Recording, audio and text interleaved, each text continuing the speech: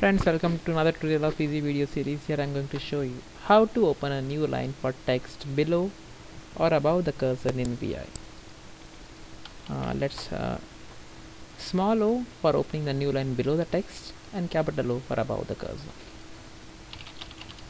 Here is my sample VI file currently in the command mode. You need to enter all commands in the command mode. Okay. Let's for example I'm in the command mode and I'm here somewhere in the middle or at any position my cursor is. Now if I want to have a new line inserted after this line and I want to be in the insert mode. Okay, so one option is press I, go to the insert mode, press and go to the end of the line and press enter. It is a sequence of 3 characters.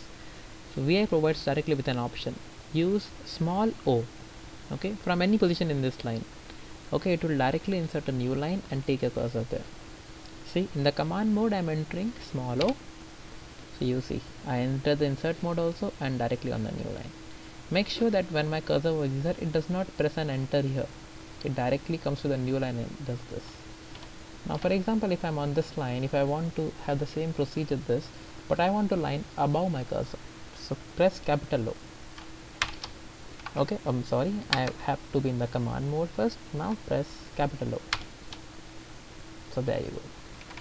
So wherever your cursor is, if you want to enter a line below, press small o in the command mode. Okay, and wherever you are, if you want to insert a line above your cursor, press capital O. That's it. Thank you for watching. Have a nice